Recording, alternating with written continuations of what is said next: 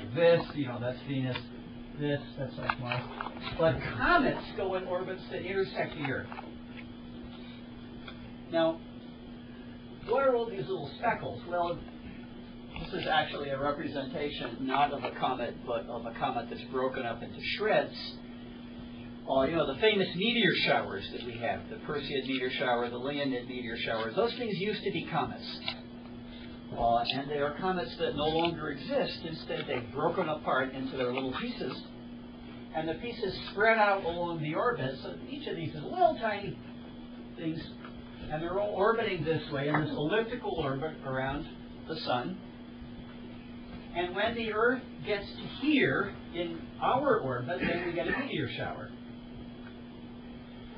Well, this was, I'm not talking about meteor showers. I suppose this, I put this up because it's the only view graph I could find of the orbit of a comet. But imagine if there's a comet here, not a whole lot of little dust particles, but a comet in its orbit. And the comet right now, let us suppose, is right here. Well, we're safe because we're here and the comet's here, so we're going to miss. But maybe the next time around, the Earth will be here when the comet is here. So if that was true, we'd be in trouble.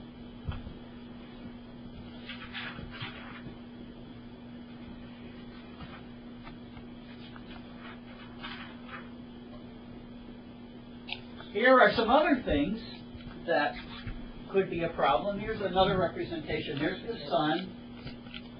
This circle, this white circle, is the orbit of the Earth. There's the orbit of Mars. Here's the orbit of Jupiter.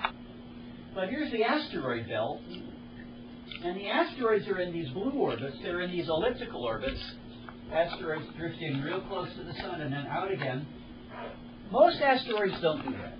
Most asteroids stay in pretty circular orbits out in the asteroid belt. They're not going to hit us. But there are a few which are in orbits that cross the Earth. They're called Earth-crossing orbits. And every one of these things is a danger. Any orbit, any asteroid whose orbit goes in here and crosses our orbit is potentially going to collide with us. When this one gets to here, we may not be here. Maybe we're going to be here, but maybe we're going to be here. So any asteroid in an Earth-crossing orbit is a potential projectile aimed right at us. And that's something we maybe should worry about. Here's some pictures of asteroids. This is what they look like. Nobody knew what an asteroid looked like until recently.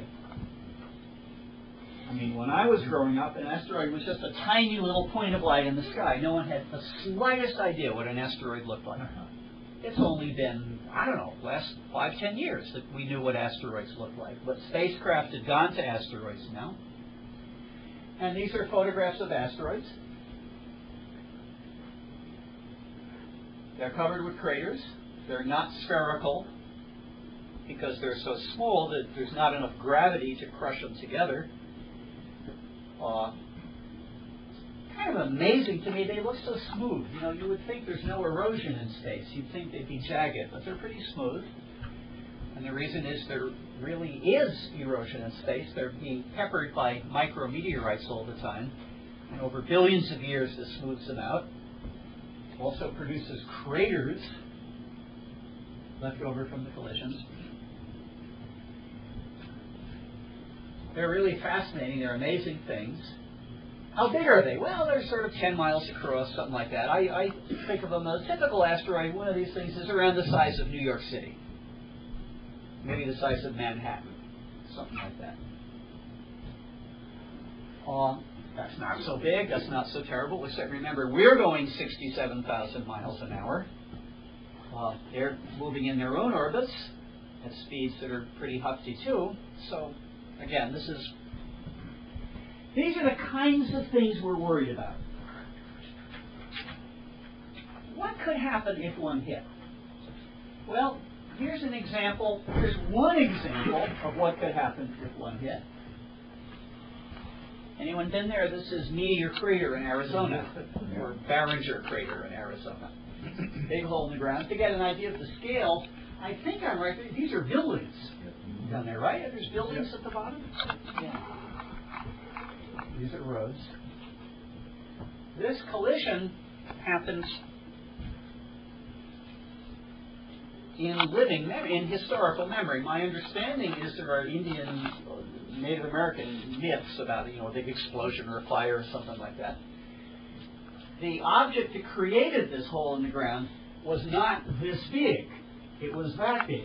Typically, a crater is caused when a meteor comes in and hits the ground. The crater it produces is roughly 10 times bigger than the meteor is. The reason is the meteor is going so fast that it just makes a big splash. Tiny little meteors burn up in the Earth's atmosphere, and they are shooting stars. I mean, the meteor comes in, very high speeds. We're going 67,000 miles an hour. It's going some speed like that. So the combined speed in a head-on collision is enormous. A little tiny meteor just that big, when it hits the atmosphere, burns up. Nothing reaches the ground, and you see this streak, which is a shooting star. Bigger things reach the ground.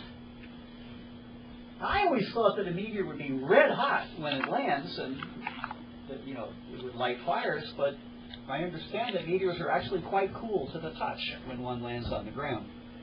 And the reason is, well, you can do a little calculation, and scientists love calculations, so let me try one right now. If you're going 67,000 miles an hour, for how long is the meteor hot? Seconds. It's hot from the time it hits the top of our atmosphere till the time it lands on the ground. And the top of our atmosphere, well, how high is the top of our atmosphere? The way I think about it is when you're on top of Mount Everest, you're above a good chunk of the Earth's atmosphere. A few people have made it to the summit of Mount Everest without oxygen, but not many. Maybe half or something like that of the Earth's atmosphere is beneath you when you're on the summit of Mount Everest. That's 5 miles up in the sky. The summit of Mount Everest is roughly 5 miles up. So the atmosphere is something like 10 miles up. And if you're going 67,000 miles an hour, how long does it take to go 10 miles? And the answer is no time at all. Just bam! So the meteor is heated to ferocious temperatures for this tiny fraction of a second. And it's basically cool when it hits. But when it hits, it's going very much faster than the speed of sound, so you don't hear it coming or anything like that. It's going very much faster than the speed of sound in rock. So when the meteor hits the ground, there's an expanding pressure wave beneath it, but the meteor is going faster than the pressure wave. So there's the equivalent of a sonic boom in rock. And before the rock has a chance to get out of the way, the meteor is punching through. So it burrows deep down into the rock, and then everything explodes. And people have done, with big computers, simulations of what this is like. And more than anything else, it's like a bomb going off underground. It's not really like taking a hammer and hitting sand. It's like some explosion happening in the ground. It's quite a ferocious event. Now, as I say, this thing was produced by something roughly 1/10 the size, so maybe sort of that big. So that's one. Just imagine if that were to happen in my backyard or in your backyard. But now this is interesting. Let me read to you something. This is testimony. This is from the Congressional Record.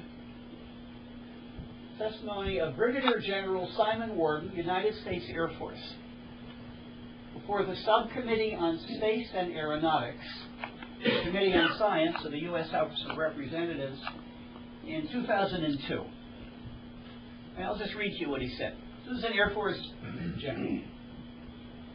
2.5 months ago, well, this is in 2002. 2.5 months ago, Pakistan and India were at full alert and poised for a large-scale war.